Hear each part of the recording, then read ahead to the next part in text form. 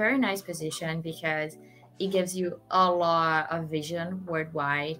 It gives you a lot of vision of the business as a whole, of the company. Since you see all the zone, you can actually compare the markets. You can compare what's being done in each of them, what works, what doesn't. The numbers are there to support you, but they're not the key thing. The product is the key thing. Like everything you do is regarding the product, and the numbers they show you, because you cannot just say, oh yeah, this is very good. Like you have to see if it sells to see if it's good or not.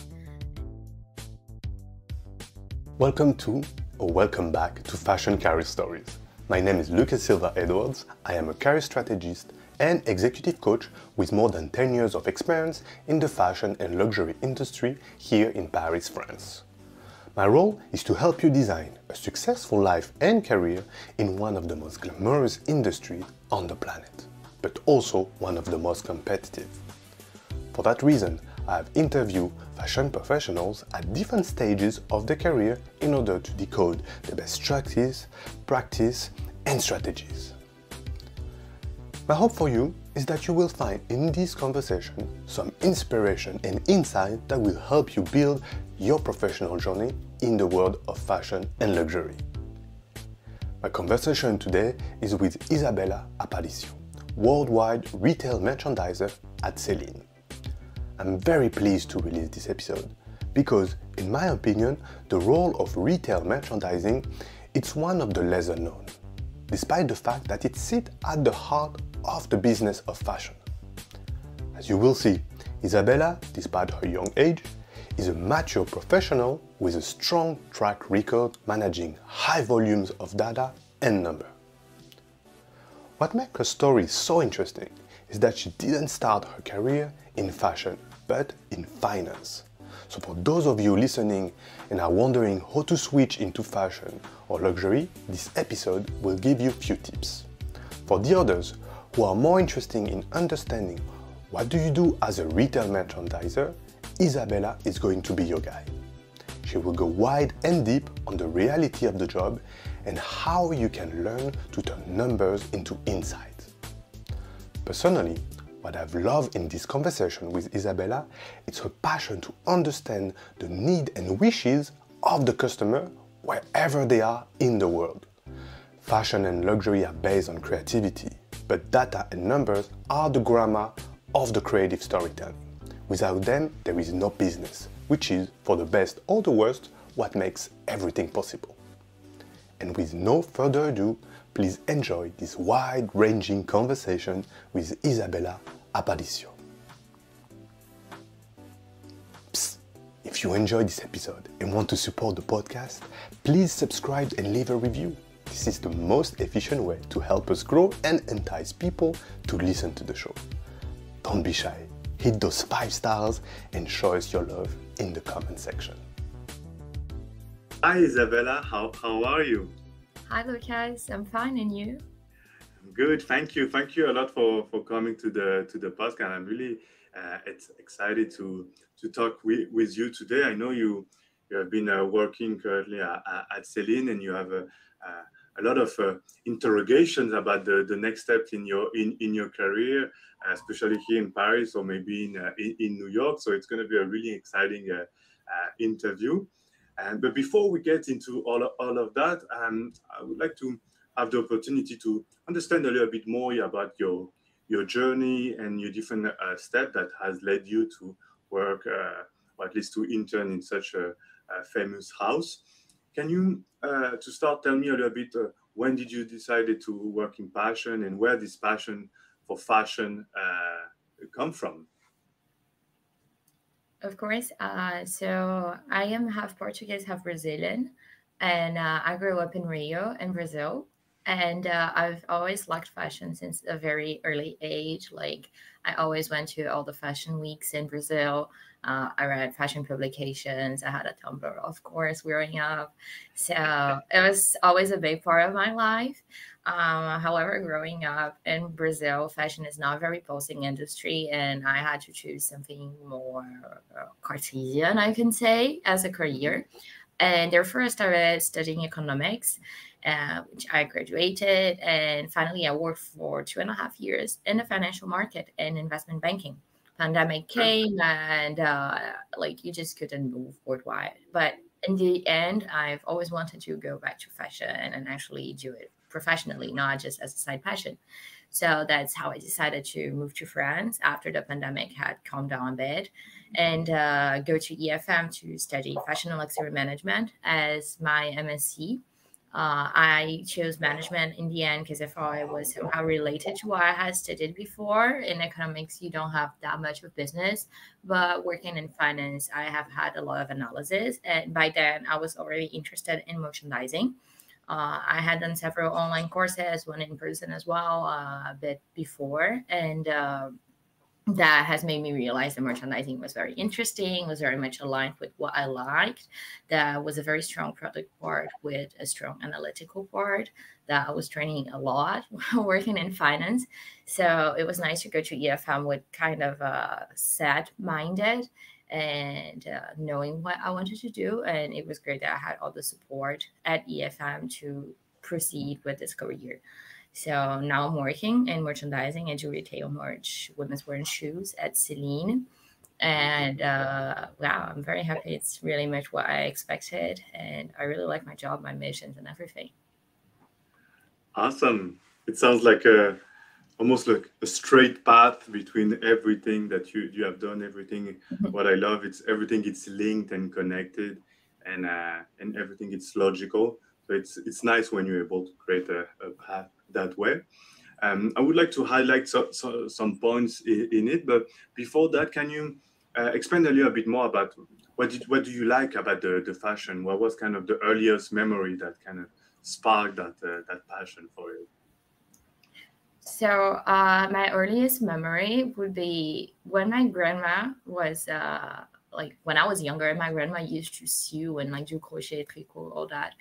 And I remember she had some magazines, and in one of those, like one of those Marie Claire or something, there was this story about Gabrielle Chanel. And I read it, and I was like, "Wow, that's nice, you know, like to have fancy clothing. Like you're known for making clothing." And I was like 7 or something. And Okay. I think that was the starting point. Actually, it just felt so different from my world in Brazil, where just wear bikinis. And from then on, I started looking a bit more online. It was the time when the internet was starting to boom. So I remember watching McQueen, and that was like my big fashion initiation was watching Alexander McQueen. And he was like an icon to me. I would get like anxious before his shows, and like I started like getting inside it. I remember that the first collection, I was very much inside fashion, like following everything was spring summer 12. Yeah, spring summer 12 was my first big collection. So from then on, I guess it's just been part of my life. And focusing on the McQueen collection, what did you love about him? I just love that everything was much more than just clothing. Like being literally a child at the time, I was used to like really what you wear every day, and then you had some Robin's paint on Charlotte Harlow, and that was just amazing. And everything had a story behind and so much drama behind, and they told so much about the designer. It just amazed me to like an insane point. So I always grew very fond of him. Like remember when he died, how sad it was. But I think he was my fashion initiation. He was the one who really made me get into it.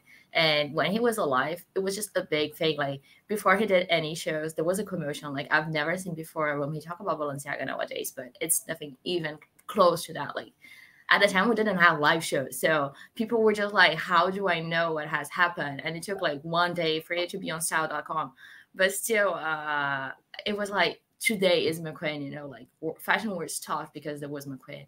So I think that kind of buzz we'll never have again, especially because we have like bloggers and internet and everything is so fast. And also because I don't know if we'll ever have a creative genius as McQueen was. But in any case, it was an interesting moment to grow from fashion, having like the biggest designer possibly ever. And when the blogs were starting, when internet was becoming a thing, like yeah, like Scott Schumann doing streetwear, like street style, and yeah, Raffinari 29, so it was interesting to see fashion changing so much, and I really got inside it. Awesome. I love the way you talk with such passion about my queen, because one of the thing I always talk with my clients or even with students, it's the fashion industry. It's a industry of passionate people. We all have some type of similar story, something, one show, one designer, one thing in our life that sparked that, and from there we love the storytelling. I love the you use the word drama, and it's true. It's something that it's encapsulate life in all his facets, and of course, it's around clothing and garment. At the end, it's all the drama of life in one big industry, and I think that's why we all connect in some way. It could be the music, it could be the models, the makeup, everything. It's like a huge, theater of life inside the fashion industry. So that's why we're all passionate about it, and it's one of the things that make our industry pretty unique, and people want to work uh, in it. So thank you a lot for sharing that passion. And um, just wanted to go back a little bit on the let's say the path, the trajectory. So you have that love for passion.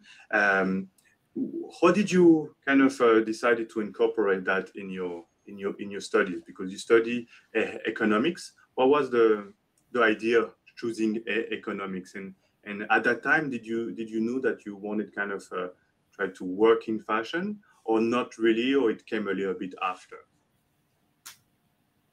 Um, I've always known I wanted to work in fashion, actually, but I didn't know in what.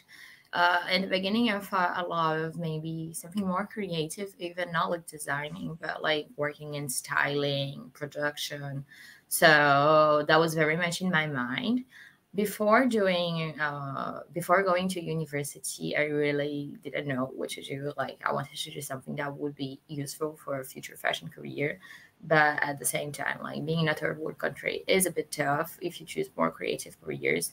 So I ended up choosing economics because it was a bit broad, just like business is. So, but well, I found economics more interesting than business. That's how I chose between the two. And I know it wouldn't help at all for any styling thing in the future, but well, that was pretty much what I had to choose for. So I ended up choosing economics, and I never really felt that it was my thing. Like I went for university, it was okay, but I never loved it. And then I had to start working. So I started working in finance, and I can see how much it has taught me in terms of everything, in terms of like from work ethics to technical things, like everything that comes from analysis that I know today and that I use a lot in my job, I learned in finance, that's sure.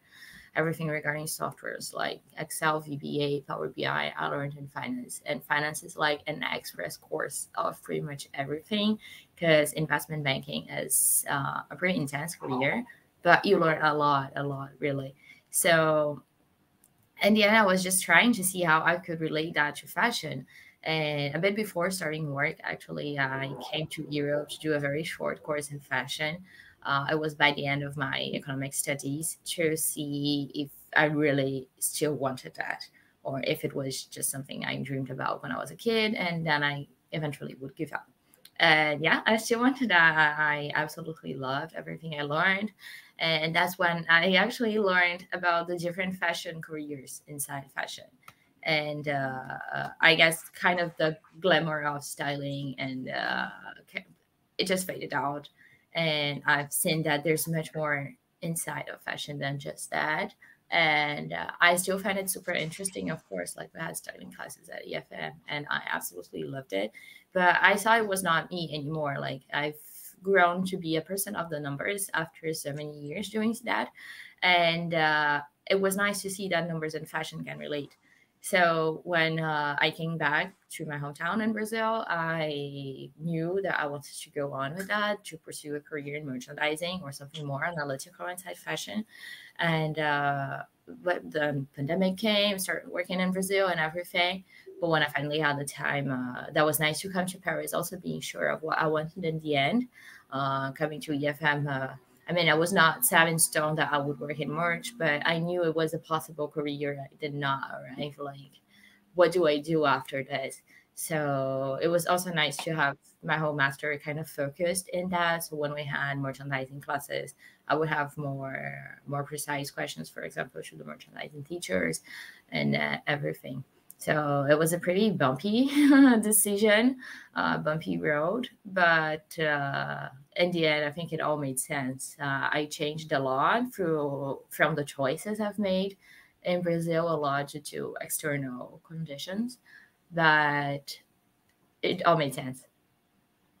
I love the way you talk about your story and just the word you just said, like it was bumpy, but it all makes sense because I think that's what encapsulate a lot what it's a fashion trajectory or at least a career in general is that it's never a straight line. And I think that early in our careers or during our studies, we imagine that everything going to make sense, going to be logical, that each step lead to the next one in a perfect order, and we're never going to be anxious and we're always going to have certainty.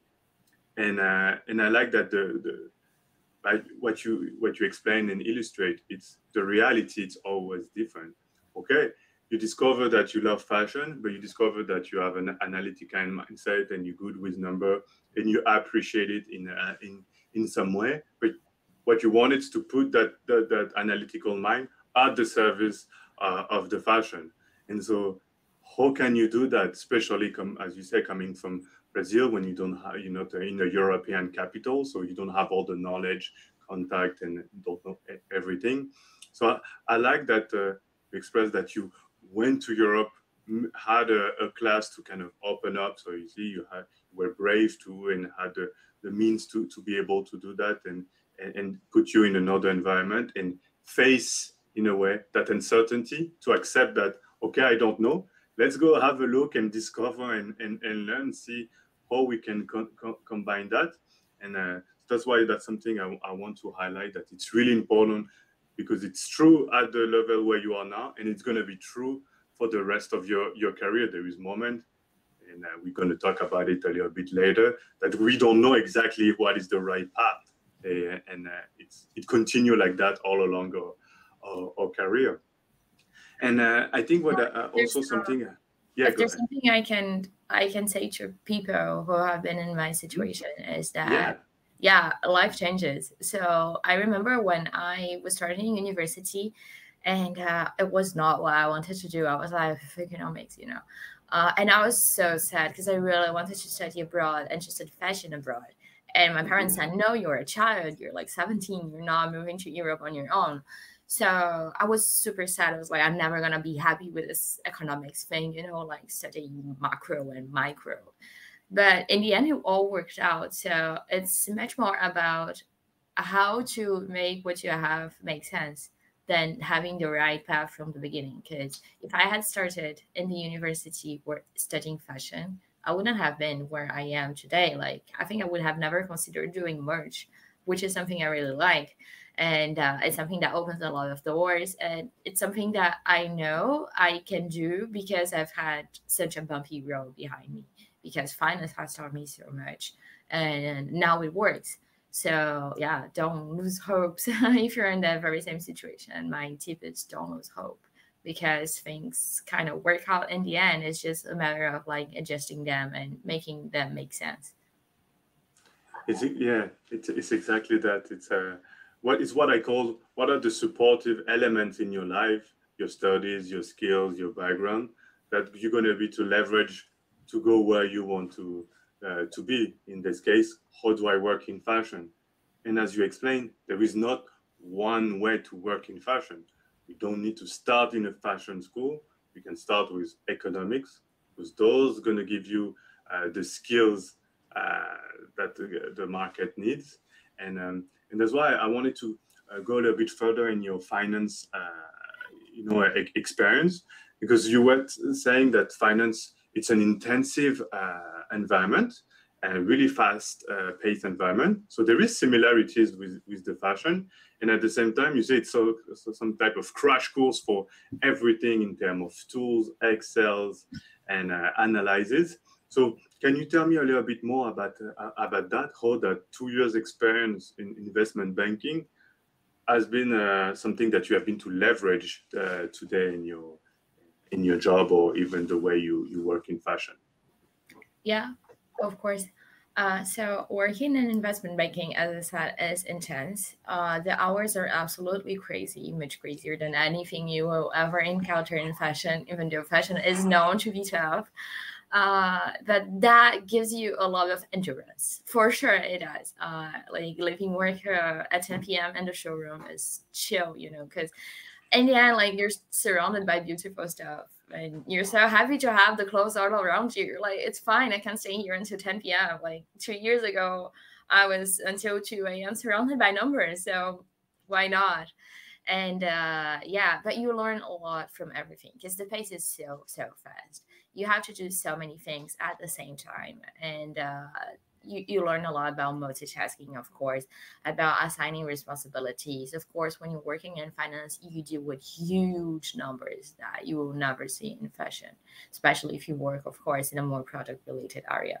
So that kind of responsibility at a very early stage makes you rethink a lot what your work represents to the company and to yourself. Like any small mistake is a big thing. So of course you become much more detail oriented. You become much more focused on what you're doing, and it comes naturally. And in the end, you just transpose that to any industry you're in, including fashion. So besides that, everything that's regarding softwares like Excel, that I really learned how to use Excel and finance. So it was my everyday thing. And now that I applied for my first internship, I just said, well, I used to work in finance before and I never had to do any Excel tests because it just gives you the credibility. And once you're there, oh, of course, it really helps. Like fashion is an industry like any other. You can do things by hand, or you can create a macro on VBA and let the computer do stuff for you sometimes. So if you do the second, you have more time to do other things, to learn other things, to be more in contact with other people, with product, and etc. And so I think that passing on that knowledge to the fashion industry was quite helpful as well, because not having to struggle with some things gave me some more time to do things that are not technically like intern job. And yeah, so finance is intense, but you learn a lot. That's what I would say. Even if the work has absolutely nothing to do, like at first I worked with equities, no, with futures, and then with equities, and then with bonds. So I did the operation for the trading desk for that.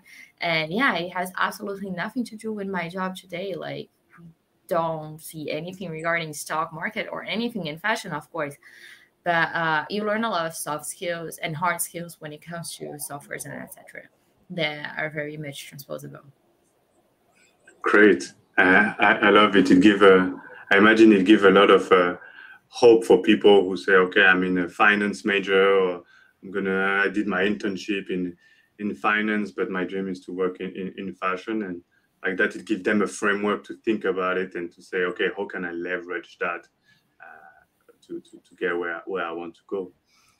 If you had to give maybe a few advice or recommendation for people who are not in finance or don't have that analytical mindset, but still want to kind of acquire those soft skills that you were talking about, what you recommend them to start doing from now?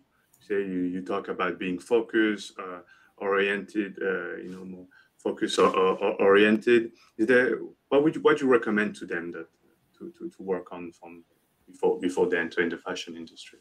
I think that if you want to work in an analytical role in the fashion industry, first of all, you need to know how to use Excel. It's super standard, but it is indeed what we use 24/7. And it's not only about that. And that's what I really like about my job. Like, all the analysis is there as a support. So you have to know product. You really have to know brand and identity and positioning and everything as well. But for sure, yeah, knowing Excel, but and working on everything that's analysis that you can get on like business of fashion, you know, like maybe you're not going to have a big database where you make a graphic and take a conclusion, but read the news, know what's going on with the world, like read the numbers from LVMH, from Kering, from Richemont, try to understand what it means and try to translate it into reality, you know, like if everyone says that the US is growing, which groups are growing in the US? If you can see by company inside the groups which ones are growing in the US, what does it tell you about the market? Because in the end, it's not just about the numbers; it's about the conclusion you take from the numbers and from the product. It all you get everything and all together, and you see if it works for a market or not. Now I'm currently working in central merchandising, so we see the whole board at once, and we see the different nuances from every region, and that is also very important to know from news, from reports and everything. If you get like Southeast Asia recently on Business of Fashion, that was this great text about how they've been growing recently. Does that apply to all brands? What kind of style is more favorite in those brands, you know, in those countries, etc. So it's a big analytical thing, but very, very related to fashion. So working on the hard skills like Excel for sure, like maybe Power BI, something that allows you to use the databases, but much more beyond that. It's useful to, oh, there's a noise. It's useful to know how where to come from when you analyze something. Yeah, it's super interesting, and I like that you talk about the news and the fact that numbers are there to support uh, like real decisions, and what matters is like, okay, what insight can you get from those numbers, and from those insights, what recommendation or what move should be done, because that's also like the reality. You need to be able like to do something with those insights, and I think we never like highlight enough the importance to start early, following the industry's news. Even at the beginning, we don't understand everything. It's like through time, slowly and slowly, we start like making connections, seeing like the different things, connecting with something that we heard somewhere else, and a year later we say, ah, yeah, it's true, I remember about that, and from that, like you start building in a kind of your expertise, your knowledge, and those are interesting insights that you're going to be able to bring to a company or during an interview. Especially when you say, the brand identity, you're going to be able like to really sound like at least more like an expert on the topic, and when you add that knowledge of the news and the environment with technical and analytical skills, it gives you that overall like view that it's perfect to work in a company, and that's what they're kind of looking for when they hire intern or a junior. It's like the person that it's well-rounded, that's going to be able to see the industry, know how to use the numbers, and at the same time understand the product, the identity, and the storytelling of a brand, and it create that overall like arc to become what we call a fashion professional. It's it is a really interesting journey that you had so far, and so can you tell us a little bit more about your position today? What exactly what you do at Celine, and what have you learned so far? What was the kind of the novelties that kind of you discover compared to finance, or what the expectation you have and what is the reality? How is it over there? Of course. So I'm currently working in retail merch central for women's silhouettes. That is women wearing shoes. And at Celine, of course. And being central is slightly different from being in a zone, but I work on mainly three missions. The first one of them is everything regarding analysis. So we do analysis every week about the most important KPI on the most important KPIs and key moments of the collections as well. We pass on this analysis to the other team. So it's from that we talk to the zones and we define strategies, that we talk to collection merge and we define strategies for the next collections. And of course, analysis always comes on demand as well. At times you have to do some presentations, you have to respond something to your manager, and then you do analysis, what we call ad hoc. So it's a very essential part of everything, and it's very important to know all the main KPIs and the things that are very useful for you and how to deal with them. The second part is everything that is regarding reassortment and transferring, because we need to optimize our sell-through, our stock, our offer in the different zones. And Ben Central will have a vision of it worldwide. And so it's up to us also to be in contact with the zone and to define the best assortment strategies, to answer VIC requests, because sometimes VICs want something that's not available in the report of the board. And we also take care of that. Also, the more decision part, of course, it's up to supply to do really the reassortment, but we do the decision part. And finally, I assist in everything that's buying session. So we have a buying session for every collection, as you can imagine. And it's up to the central team to do some reporting and to assist. It's up to me to assist in the production of everything that is organization and reporting of the buying. And being central, we do the first editing, we share buying guidelines to the zones, and then we have the feedbacks with the zones, which is super interesting because you get to see the different nuances of the different parts of the board. And that is probably what I would highlight as most interesting in working in central. When we had any strategic meeting, when we had any result meeting or any like even buying guidelines, you get to know so much about small things from other parts of the world that you have never imagined. Like this very specific piece doesn't work in China because of the color and the shape of the sleeves, and it's so micro at times, but it's so interesting if you like anything that's like trend forecasting and etc. So it's a very nice position because it gives you a lot of vision worldwide. It gives you a lot of vision of the business as a whole, of the company. Since you see all the zone, you can actually compare the markets. You can compare what's being done in each of them, what works, what doesn't. And at the same time, you can go to a more zone level and talk to the zone managers and go to the stores and see things more micro way. So it's very nice to combine both micro and macro vision. What I would just say regarding retail merch is like when you go to university or your master's and everything's like, oh no, but retail merch is so much numbers. Like those are usually people that have never seen numbers before and they get scared, because I was scared in the beginning. I knew I wanted to do retail merch, but I was like, am I just living in finance to do something like I just see numbers again, maybe I should not. Maybe I should go to something like collection merch where I can actually see fashion more. But like it's not. The numbers are there to support you, but they're not the key thing. The product is the key thing. Like everything you do is regarding the product. And the numbers they show you, because you cannot just say, oh yeah, this is very good. Like you have to see if it sells to see if it's good or not. And you have to check your average price. You have to check in between the regions how it's doing and everything. So your sell through, but it's not a thing about numbers purely and analysis purely. They're there to help you. That's why I always say it's really much about the product. It's about going to the buying session and doing your strategy based on what you've had before, but especially for ready to wear, it just changes so much. You don't have lines, you don't have functions. So it's really about believing in the product you were singing and investing on what you believe in and showing that to the zones and selling the things you believe in, and afterwards seeing the results of that. So if you think about retail merch, but you were scared of being too much number, as I did, like it's really not the case. It's just a support, but the career is much more than that.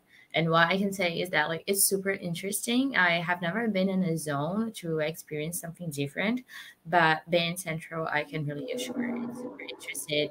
If you're interested in anything regarding the different zones in the world, how it is, how fashion is worldwide, really the subtle differences between them, but also with a more practical part. I think it's the perfect year. Awesome. Thank you for this complete description of the job. I love it. I'm sure like the people who are going to listen to us going to have like the overview and probably have a bunch of questions. It's awesome. I like the way you explain everything between central, the zones, how the analyzes numbers are the support of the product. How one detail in one area of the world can have the impact on the rest of the collection, or at least the production, or about how you craft the best assortment according to the needs of the different markets, and how all of that you need to be able like to jungle those criteria and information. So it's not only about the numbers, it's also about understanding the customers and the different type of markets. Just to follow up a little bit on that, what is the relationship you have with the retail, with the salesperson? Because we all know that fashion, it's at the end, it's really important in terms of retail and retail footprint. And in your position, what are the relations you have with them, and how important is it to have a retail experience to work in fashion? So I've never had a retail experience before. And so I cannot really much tell how important it is. But doing central now, I am a bit far away from retail. I see that like we're not in a zone, so we don't really know the salespeople. We don't really know the store managers, except if we go there, which is, of course, it makes sense in Europe. We can go to Montaigne, to Le Bon Marché, and etc. But I cannot go to SKP in China. So those I really don't know. But they are definitely a pillar for us, and that's why all the big brands and all the big groups have so much training on salespeople, because they are the ones who sell. Like, you can have the most awesome product, but if you don't know how to sell it, it won't sell. Because fashion is a lot about storytelling, especially if you're in a house like Celine, where you have Edith Liman, who is basically an artist as a creative director. So you really need someone to tell the story and to show the client why something that is sometimes too fashion forward can be used in a day-to-day life, and how some styling that may look a bit weird at first is actually the coolest way to wear it.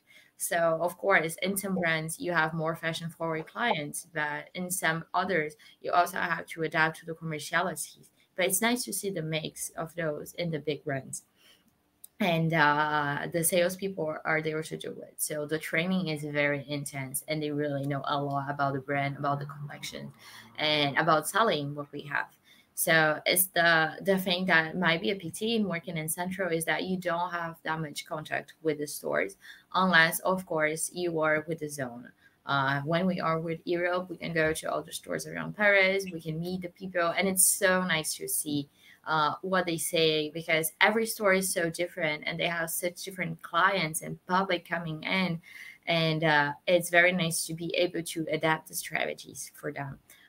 Of course, it's up to the zones to do it, but we can participate until some extent. They invite us to the stores, we learn about that, and we sit down with them to think of different things to be done. But even though I'm kind of far from that, it's nice when we have the opportunity, because working in retail, you really realize how the retail part is essential for the fashion industry to run.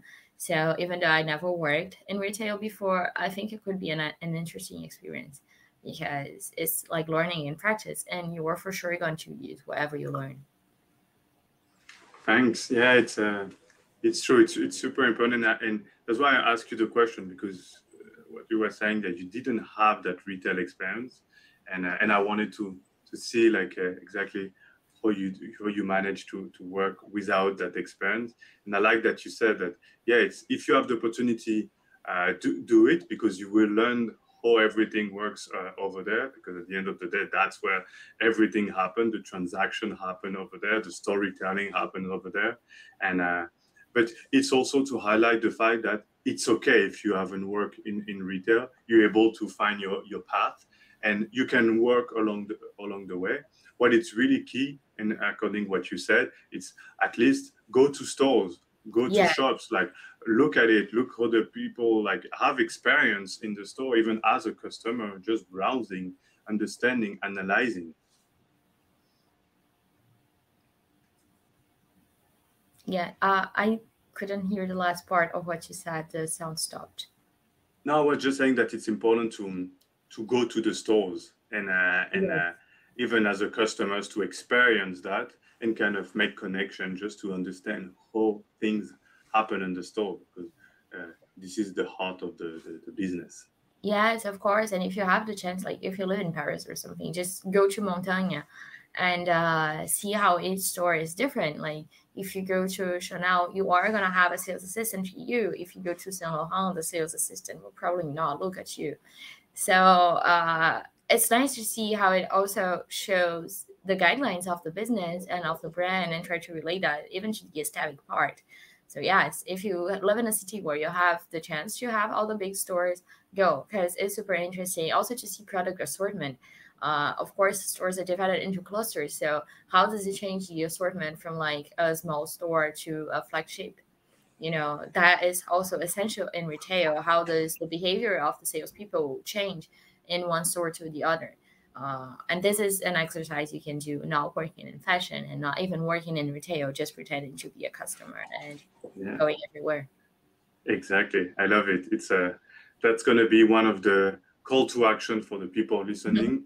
Go to the stores, analyze it, go to flagships versus small stores versus department store, and try to draw some insight from that could be useful for you and if you want to work in fashion. So thanks a lot for that, Isabella. And what about now? So how long do you still have on your internship in Celine? And what are your thoughts or interrogation for your future? So I'm staying at Celine until December. I started in June. It's a 6 months internship. So I'm finishing this December. And for the future, I wonder, like, since I'm not French anyway, I came to Paris to try a new experience. I wonder whether it's nice for the career, especially at the very beginning of the career, as I am now, to move to another fashion capital, because we know that all fashion capitals are so different, one from the other. And I don't know if that kind of experience would be, I mean, for sure the experience would be fulfilling and will bring me a lot and to anyone a lot. But at this stage of the career, do you think it's worth it? Do you think we should continue working in Paris, since Paris is the big fashion capital? It's where you have couture and everything. It's the biggest fashion week. Or do you think it's worth trying something new and going abroad, etc.? And if so, if going abroad is something that seems interesting, how are the processes in general? Like, I know about the VIE, but how does exactly it work? It's a perfect. A lot of questions. Before we try Yeah. to dig into each of them, my question for you is like, at the moment, what are your thought process to kind of sort it out? What criteria are you using to kind of decide, okay, stay in Paris, go to another capital of fashion capital? Should I do it at this stage of my career or a little bit later? What are the criteria and the thought process and kind of the early analysis that you have for now? I am very career focused, I can say, and I really want to do the best for my career at this point. Like, I really Yeah, like what I do, and I want to grow inside of what I do. I want to be a manager and everything. So I want to go in the right path for it to happen. I want to find a job that gives me a certain degree of autonomy. Like, I'm very happy with my team at Celine, and I'm very happy that they give me a lot more of autonomy than an intern would normally have. Like, I can actually do things that are not just intern job, like doing the operational job. So I can participate in like quantity estimations, everything, that's strategy, and that's amazing. And I want to continue having that even in a junior position. So this is something that has a very strong weight in anything that I'm looking for at the moment. and also because I believe that's the best way to develop yourself and like grow further in the career. So this will be my main focus, is having, of course, a job I like, but a position that allows me to do interesting things and not just operational stuff, even though it's a junior, and to be in an environment where my career can actually be boosted. Okay, so if I try to summarize what you say and to highlight so keywords. So if I want to say the number one criteria, it's you career driven, and you say, okay, I want to the next move has to help me to have the best, you said, the best career possible. So that's kind of one of the criteria, and we're going to go back a little bit on it, but just for the moment, okay, career driven. Number two, if I'm not mistaken, you say autonomy, because you have been able to work more as a junior and less as an intern. So you want the next move to for you to give you certain type of autonomy and responsibility, and at the same time growth, like that learning experience. So that's one of the criteria. So let's say the experience and the growth and the autonomy. And number three, I would say, like one of the questions is like, is that better to do that staying in Paris because it's the capital, the fashion capital of the world, or is that interesting to go to another capital, another country to experience that? Do you agree with kind of those three buckets? Yes, yes, yes. Perfect. So let's go to bucket number one. What would be like your definition to have a good career? I would say that working in something I like going to work happy and having missions that are interesting to me, but at the same time where I see I'm learning. I'm not just stuck in the same position. I wouldn't say like learn something new every day because I think it's a bit too much, but where I'm constantly learning something new, I'm constantly in contact with people that bring me new stuff, that bring me new ways of thinking, of looking at things, and yeah, and seeing a future, like not being stuck in a position that I know I'm never gonna have like a promotion or anything, being somewhere that I know is like a booming company where new positions are gonna be open, where the team will be rotating, and where I'll have an opportunity to grow in the future. Okay, very well. So if we go to bucket number two, it was about learning, discovering, responsibility. So if I listen your definition of a good career, we might say that it's kind of one unique bucket. So a good career, it's a career that gives you freedom, opportunity to grow in an environment that has let's say, a clear path in terms of growth, in terms of opportunities for the next stage of your career. So let's, is that okay with you? Let's Yes. summarize that in one big bucket. So now we have a clear understanding, at least some criteria to think about what is a good career and for you. So now let's go to bucket number three. You say you have opportunities to go to another capital of the world. Do you have already a capital in mind? Do you have specific opportunities in mind, or is that just hypothetical? I'm currently thinking about New York City. Okay, perfect. And is there like a specific position there that you imagine to have, or is that like you want to go to New York and explore what's over there? Yeah, I would like to continue working in merchandising, of course, like retail merch. Okay. Going to the US is in a zone because, Okay. well, you don't have like the big companies, they're not in the US, so you have central teams there. So it will change a bit what I do nowadays, but I love the work in zone, so I think I would love it as well. But my doubt is really about like city, since it's not like a buzzing fashion city, but it's still a big financial center. Like it's literally like the center of pretty much everything in the world. So for fashion, is it the same thing, or is it like always much smaller? Do you still have the context with the fashion industry, which is something so important, etc.? Okay.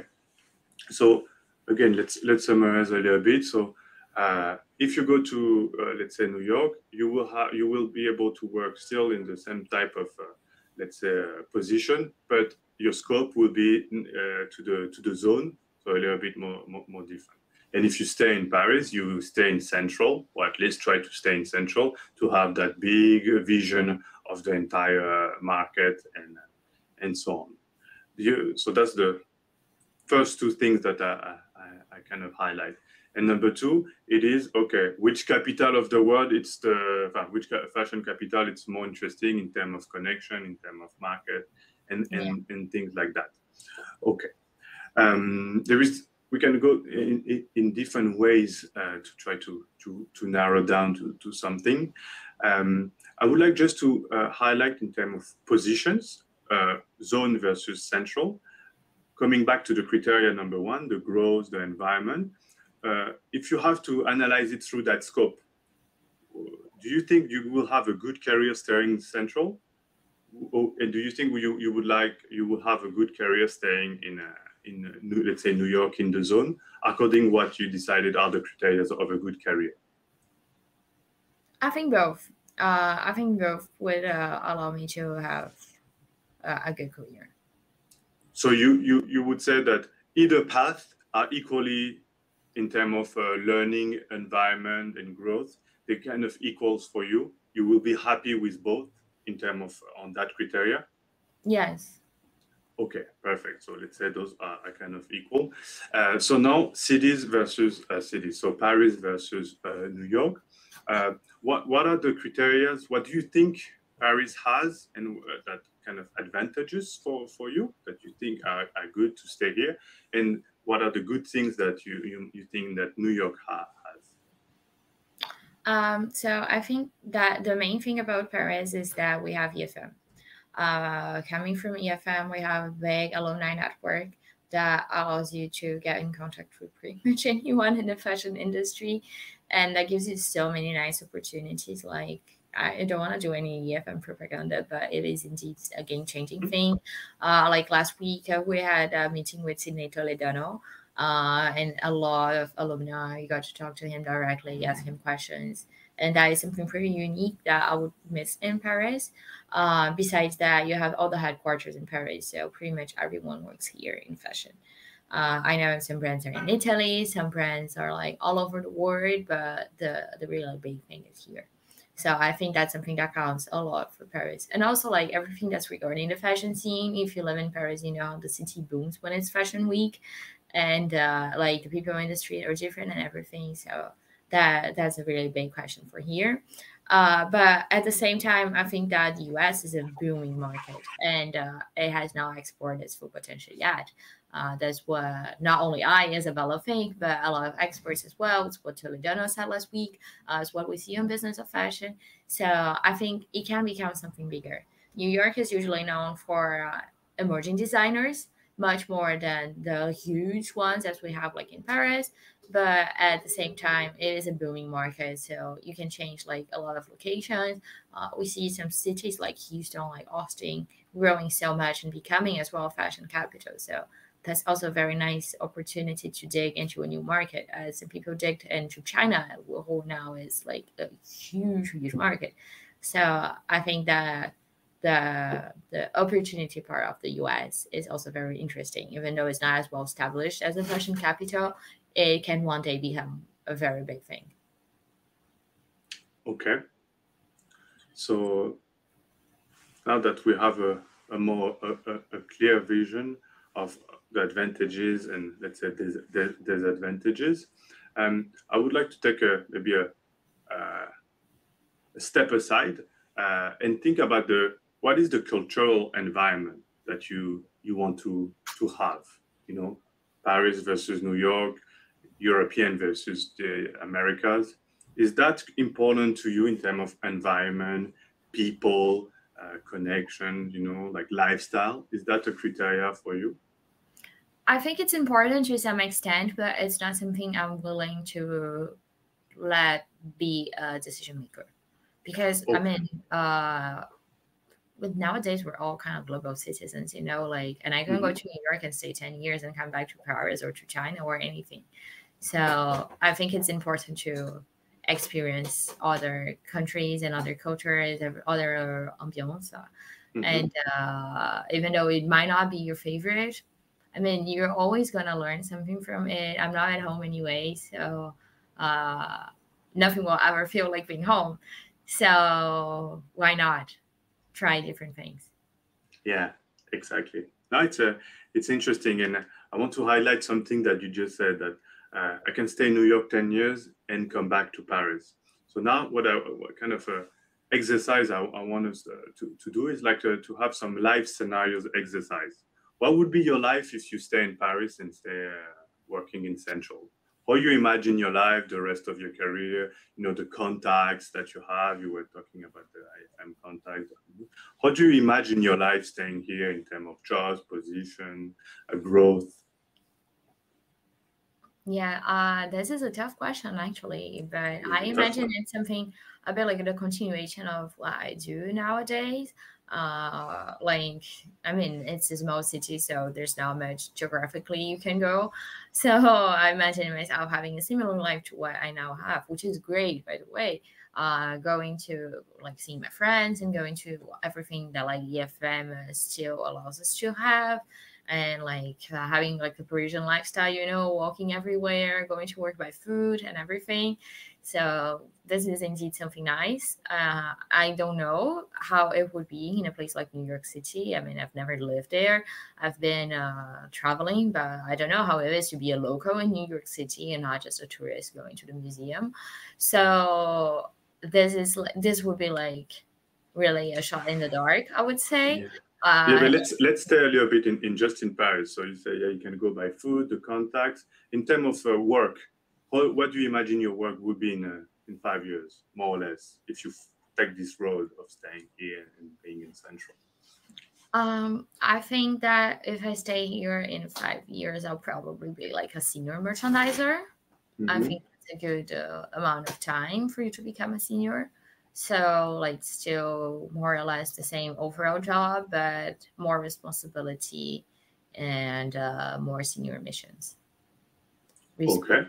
reporting to like higher people and the brand's hierarchy, etc. So maybe more management as well, a bigger vision and things like that. Okay. So now let's do the same exercise with New York. So how you imagine your life? So you said like, yeah, you haven't lived there, but you imagine, but just stay in the, let's say, in the focus of the job, because we don't know the how to live is the life there, but in terms of jobs. So you work in the zone. You said like in the next 5 years, you know more or less what is the job. How you imagine your life will be over there if you stay 2 or 5 years, between 2 and 5 years. I think career progression would be pretty similar. Actually, I would see myself in a senior position, also responding to higher people and doing more higher like jobs, like having more responsible missions and working more in strategy. You will be working more more in the strategy in the US. No, I think both will be the No. same. Like as in a Yeah. senior position, working with more strategy both here and in the US. I think career path. The main difference is indeed on the missions. If you work on central and if you work on a zone, so you can actually like you go more to the stores. You know the salespeople by name and everything. But in terms of career progression, I think it will be pretty similar. Okay. And if we stay in the missions, would you say in terms of learning curve, learning growth, where you will grow the most in Central when you have the vision of the world, or in the US when you said earlier that it's one of the growing markets, that everything is happening over there, new cities, new stores. Which one would be the one you will learn the most? I think maybe in the US, since it is indeed a booming market and yeah, things are changing. So you always learn more when things are changing and you have to quickly adapt. So I think this will be a huge learning experience. Okay, so if I take your what you're saying, in an environment that it's changing, there is a bigger growth curve that could appear. Uh, while in Paris, you still see that growth like happening, but you're not as involved and you don't have the same impact, if I understand well. But you Yeah. still see it. Okay, so let's stay in the US with that growth. Taking that into consideration, you talked earlier about Paris and the network and you have that network. Do you think in the US you will also have a network when you project yourself over there? This is something I actually have no idea. Like, Okay. I know that the market is reasonable in New York City, but I don't know how big it is in terms of like literal people. And Okay. here it's very easy to have a network because of EFM, not just Mhm. because of people I know. And there, I don't know how to meet people as in here we have EFM. Okay. So perfect. So I think we have a big overview on a lot of things. I'm going to give you. I hope all of this exercise has helped you a little bit more to think about it. I don't know. Is there do you feel like you're able to see a little bit better, or not really Yes. for the moment? Yeah, I think so. Yes. Okay. Just for the exercise sake, if you had to choose now after the session, what would you choose? I would go to New York. It was really when you talked about where do you think you can grow more, and I mentioned all the change and how it can be a new opportunity for growth. I don't think I had. I mean, I had an idea that like New York has the booming city, like the American dream, everything, but I hadn't really stopped to think that this can apply to myself. Like even if I don't have like the American dream going to Europe from I don't know where, it's still as a place of growth. So that can be applied to my industry as well. Exactly. I'm glad you arrived to that conclusion because uh, like now I changed kind of my hat more like as a fashion professional, and if I had to give you my point of view according what you told me, I would have said I recommend New York as well, and not because Paris is less good than New York, but because of the criteria you used at the beginning. You say growth and opportunities is the number one criteria. And following that, I agree, I arrived to the same conclusion than you, that it seems that it will be an environment that it's going to grow more in terms of business, and it grow more for you in terms of new opportunities and responsibilities. And to give you some insights about like the also the networking part, I would recommend to you to contact the alumni, because the alumni, they have hubs everywhere, and there is a US and New York one. So my recommendation for you would be to talk to the alumni that work in New York. Like that, you can ask them all the questions about the life, about how is it, about the opportunities, how they were able, like maybe to from New York after work, come back to Paris, and you see, try to find people who can help you validate your intuition, and give you new insight that maybe gonna go towards that decision you are making, or at the opposite, say, I didn't thought about that, and it could be interesting to rethink everything, give you new criterias. And the other thing I would like to say in terms of networking, always think networking as also like, what are you bringing to the network? And so the place where you're going to grow the most in terms of responsibilities, in terms of what type of, especially for analytical people, what type of revenue you have been able like to bring, what is the size of the market that you have been able to manage. That also gives you a lot of leverage in any networking situation. So if for you the growth is important, go to the place when one from here 2, 3, 4, 5 years, you're going to be able to bring a lot of things on the table and be an interesting person to network with, because people are going to want to work with you because of everything that you have done. So sometimes it's not so much where you can network the most, is where you can grow the most. To when you have enough experience, you're going to be really interesting to network with at that specific moment of your career. Okay, that's really something I haven't thought of before, and yeah, it makes a lot of sense. So awesome. So go talk to the other IFM. Really, I advise you, yeah, to network a little bit, and yeah, continue to use the same thought process that we want. What is the number one criteria? And then use the thought process to kind of imagine from there where you want to go, what it's important, use the life scenario, process like that. You can imagine how the life would be and how you imagine working there. And even you don't arrive to a specific conclusion, at least it gives you a way to analyze the situation and balance everything. Yes, of course. It's great. It's great advice. Thank you. Perfect. So just to wrap up our conversation, Isabella, do you have anything that you want to say to the next generation coming? Something that we talked about, like they have read the news, but is there anything else that you want to share with them that they could have a look, or you advise them to follow? Anything that you want to share to wrap up?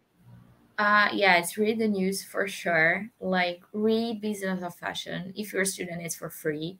So read it, like read it every day, even the things that don't interest you that much. For example, I'm not that much into beauty, but like take 5 minutes off your day and read that thing. Like it's gonna be useful somehow, and it's much nicer than reading the Financial Times. So go for it. It gives you a very good perspective of the market, of everything you will need to know. There's also the logic part when they talk about fashion shows. Watch all the fashion shows. Like the industry is about that in the end. Like you can be a business person working in fashion, but like you can also be a business person working in anything else. But so if you love fashion for what it is, not just for the business part. Watch the shows, read the critics, read the good critics, because we have so much generic ones that just talk about the designer inspiration, but like you can see that on yourself.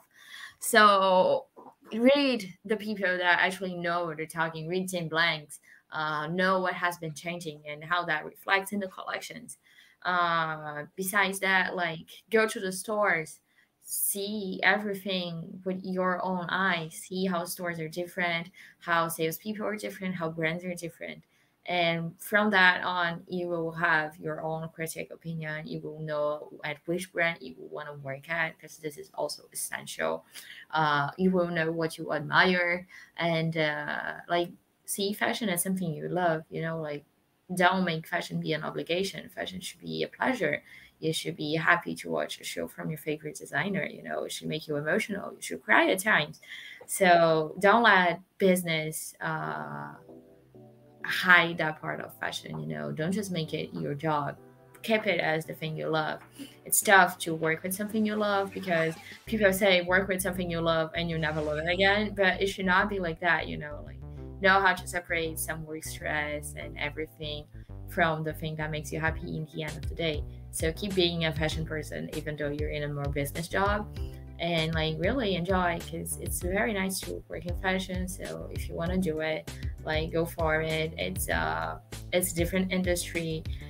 You might need some specific coaching, because everything is just so different. Like an interview for a fashion company is so much different than if you interview at consulting.